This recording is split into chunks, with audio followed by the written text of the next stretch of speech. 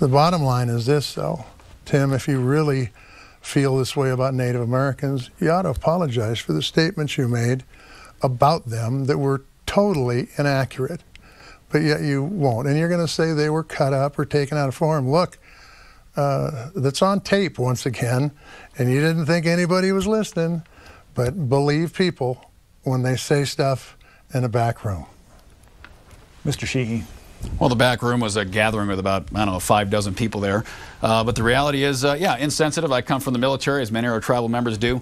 You know, we make insensitive jokes and probably off color sometimes. And you know, I'm an adult. I'll take accountability for that. But let's not distract from the issues that our tribal communities are suffering.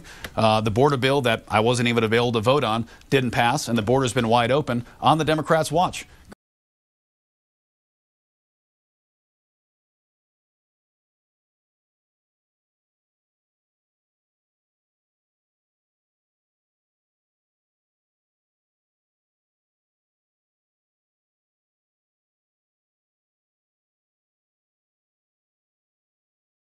But let's talk about our Native Americans here for a second, Tim. The statement you made degrades Native Americans across this country. And you can say, look, I'll take responsibility. But you know, apologies matter. And how you treat people matter. And if you treat them with disrespect, other people will disrespect them. So like I said to begin with, you're a big guy. Just apologize. Will you apologize for opening the border?